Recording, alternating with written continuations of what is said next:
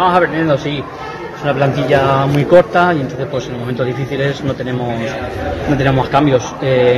Nos hemos cargado rápido los 2 minutos y entonces al fin y al cabo pues hemos tenido que jugar la segunda parte sin la misma intensidad y pues bueno, yo que sé, hay algunas decisiones arbitrales que no las comparto, pero bueno, al fin y al cabo es un deporte que mandan ellos, no podemos hacer nada.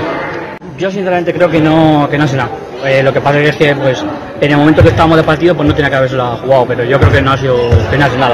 Pero bueno, a Maya no se puede aprovechar nada tampoco, en ataque muy bien y en defensa muy bien. Seguir trabajando, cara a portería, meter un poquito más de intensidad, los lanzamientos no hemos ido tampoco muy bien y nada, seguir trabajando y el logro de este equipo mantenerlo hasta el final y seguir compitiendo. Al fin y al cabo, cuando a las 2 jugadoras que tengo finta atrás les hacen mixta, tengo que intentar movernos, pero claro, ya por la carga de minutos, la carga de golpes y pues al final no he podido. Pero bueno, es falta de armario, falta de tener gente en el armario que me pueda dar un poquito también. Sí, al fin y al cabo es fijar y soltar, pero no hemos podido irnos a golpe. Ellas al principio no han dado, pero después sí han dado. Nada, se nos ha escapado por poco.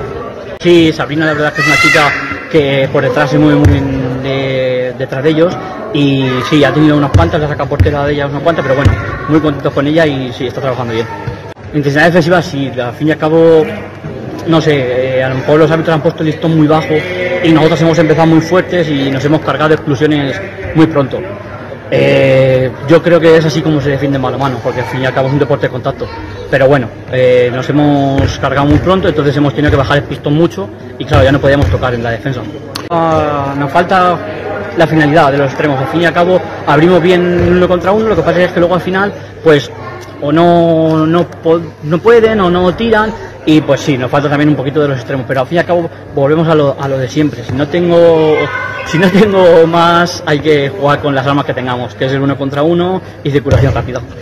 Pues claro, porque no tengo más.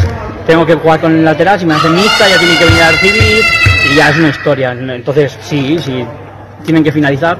Lo que pasa es que no tengo más. Hoy Estela nos había hecho un gran favor, aparte de pues que puede jugar en varias posiciones, aparte defiende también, entonces un cambio siempre viene bien. Y sí, Virginia es una chica que estuvo en las categorías inferiores jugando de portera.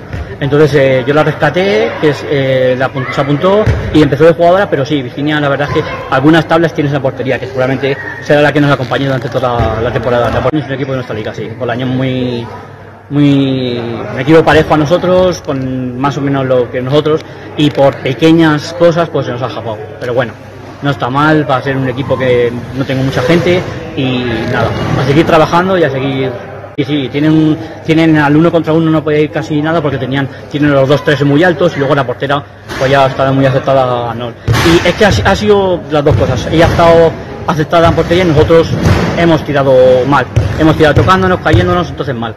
Al fin y al cabo tengo 7 y de las 7, 4 son cadetes y entonces tenemos el de ganar, los hemos visto tan cerca, bates revolucionan más y al fin y al cabo hay que tranquilizarse, pero no hemos tenido esa pausa y nos ha costado el partido.